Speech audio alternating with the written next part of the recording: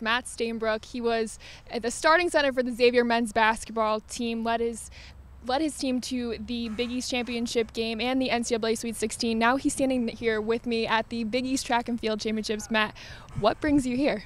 You know what? I want to try to help our team out. The men's team on the track and field didn't have a men's thrower. I talked to the coach. I had a lot of friends on the team, and I thought, let's give it a try. He was gracious enough to sort of let me try out, and I sort of proved myself. So we're hoping that I can score some points for the team and help them out in that way. We heard that you came early this morning with your two teammates that you've been training with before anyone else came. What's the transition been like for you joining this team, and how have your teammates embraced you? It's been an easy transition. A lot of it because of my teammates, like you said, Lexi and Mercedes. They both competed this morning in hammer throw. Mercedes got 5th overall. They made it easy by accepting me and allowing me to be part of the team. And I've had a great time cheering them on, cheering for everyone on the team. It's been fun. It definitely has a basketball atmosphere to it. Looking forward, you've already had so many conquests. I'm sure there's so many on the horizon for you. You interned for the Dan Patrick Show. You're an Uber driver, as many people know. What's ahead for Matt Stainbrook?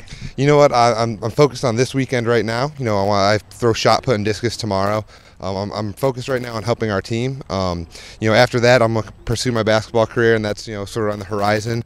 But for right now, I'm just trying to live in the moment and have a good time here.